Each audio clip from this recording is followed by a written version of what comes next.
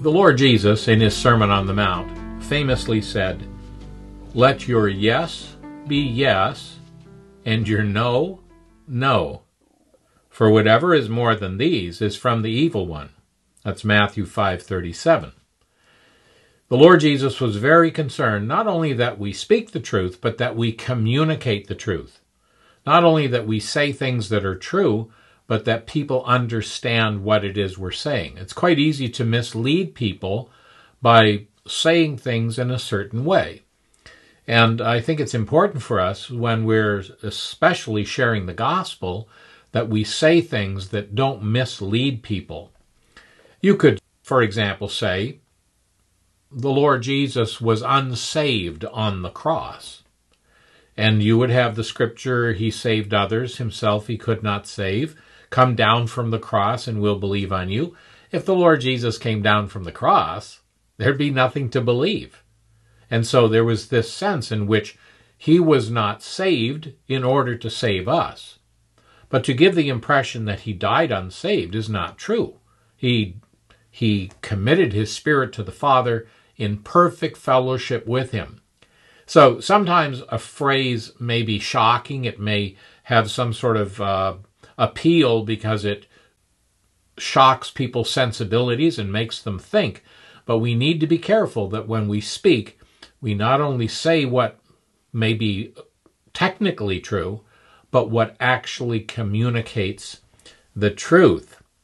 And I want to tell you a little story about my dad. This is many years ago now. He was having a series of meetings in New Jersey. And he had a very sore leg, and he was thought it was maybe sort of a Charlie horse, and he was massaging it, working it, trying to release this what he thought was a cramp in his muscle. But when he finally went to the doctor, it got so painful he couldn't walk on it. He went to the doctor. Here it was discovered that he had phlebitis. Now, phlebitis is an inflammation of the vein, and that in itself may not be dangerous. However, it can sometimes be associated with a deep thrombosis, a blood clot. And if that blood clot breaks loose, you can end up with a pulmonary embolism, with the blood clot going to your lungs, and it could kill you. And so it's a very serious thing. Well, anyway, my dad had breakfast in New Jersey. They had him on the plane. He had supper in the hospital in St. Catharines. And so the word went out across the Christian airways that Boyd Nicholson had phlebitis, and he had gone home. Well, we started getting sympathy cards and checks from people to help pay for the funeral, because people thought he had gone home, capital H, home to heaven.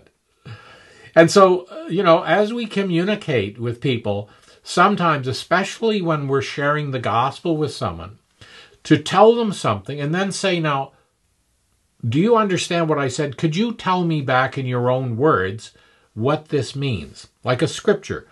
I feel that I've communicated this idea, but sometimes when I ask them to tell me back, they didn't get it at all.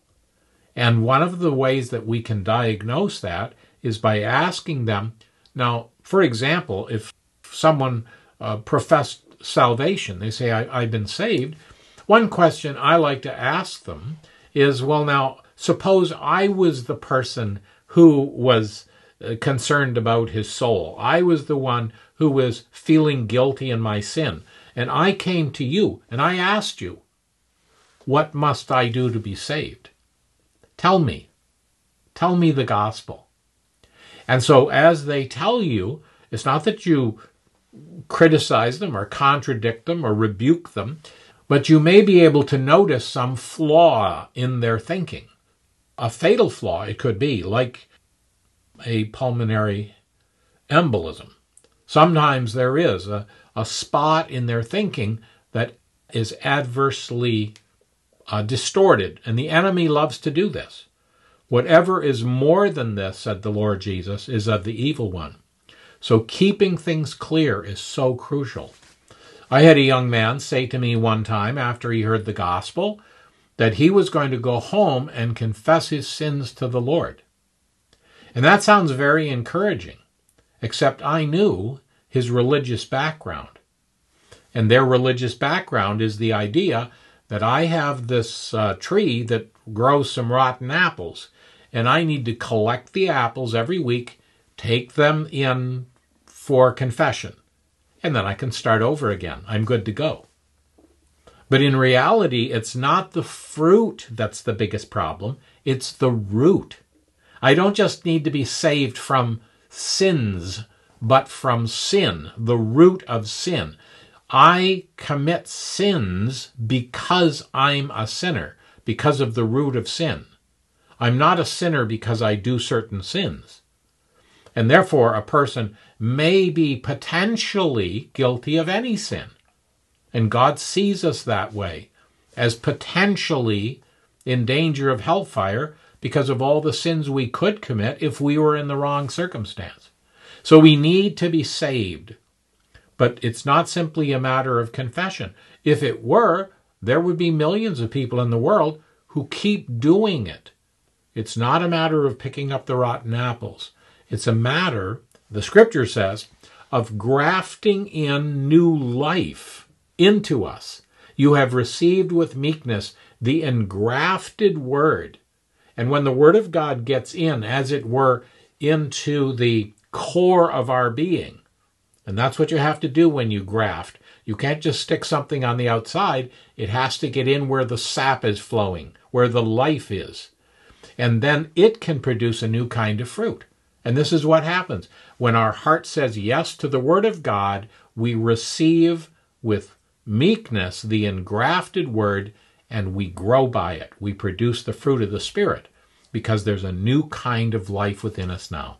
So God help us to be careful. And sometimes we can easily mislead others, not intending to do that. We may say what is true, but we may communicate what is not true. So let's be careful and make sure not only that we say the truth, but that people understand the truth as it is in Jesus.